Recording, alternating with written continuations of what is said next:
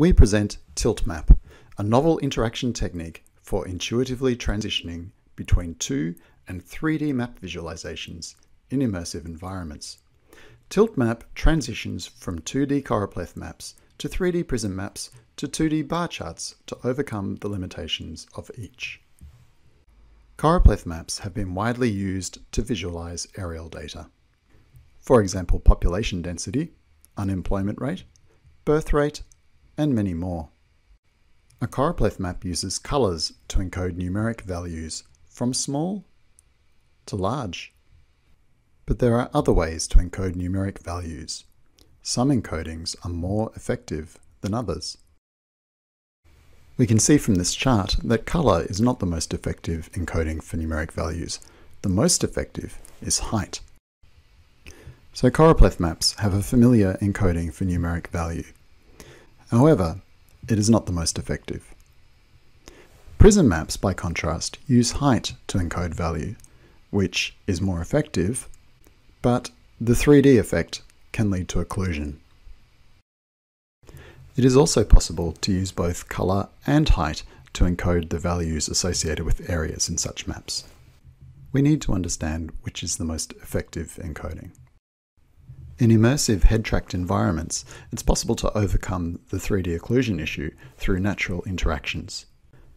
However, the effectiveness of Choropleth and Prism map visualizations has not previously been evaluated in immersive environments. This is the subject of our first study.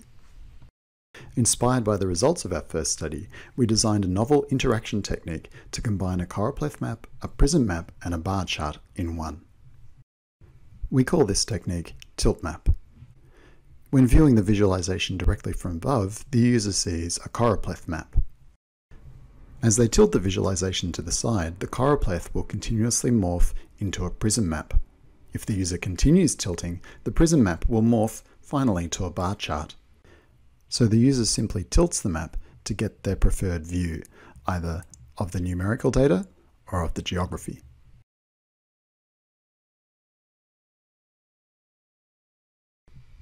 We compare Tilt Map to more conventional arrangements.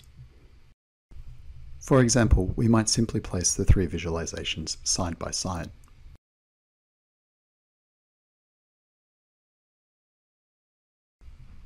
Or we can allow the user to toggle between them at the press of a button.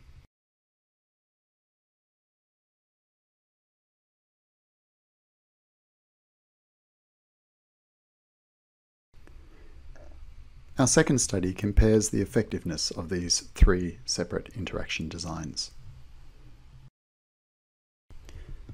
Please see our paper for a detailed account of the results.